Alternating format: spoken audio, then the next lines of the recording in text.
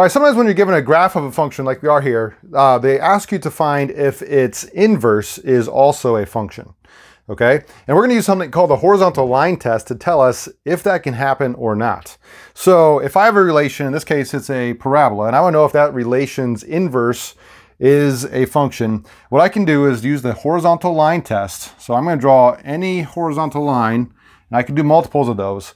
And what the horizontal line test says is if it crosses my relation more than once, its inverse is not going to be a function. So how many times does this one cross? Well, it crosses there two different times. And since that's more than once, its inverse is not going to be a function. Let's try a couple more. All right, a few more problems. Here it's asking us the same thing. Is its inverse a function? So looking at these graphs, we're going to decide is its inverse a function or not. And so by using the horizontal line test, now you can do more than one. That first example, I just drew one horizontal line and it failed it right away.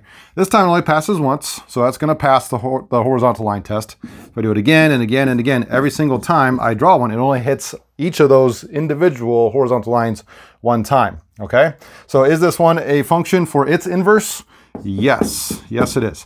What about this? This is the cubic function. If you think of the function f of x equals x cubed, I think that's its graph. All right, same thing. If I draw several horizontal lines every single time, no matter where it's at on here, even at 0, it's only hitting exactly once. So every one of those horizontal lines hits once, therefore its inverse is also a function. So this one is also a yes.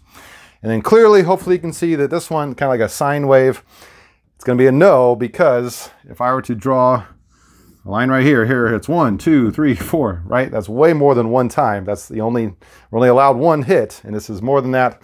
So its inverse is not a function.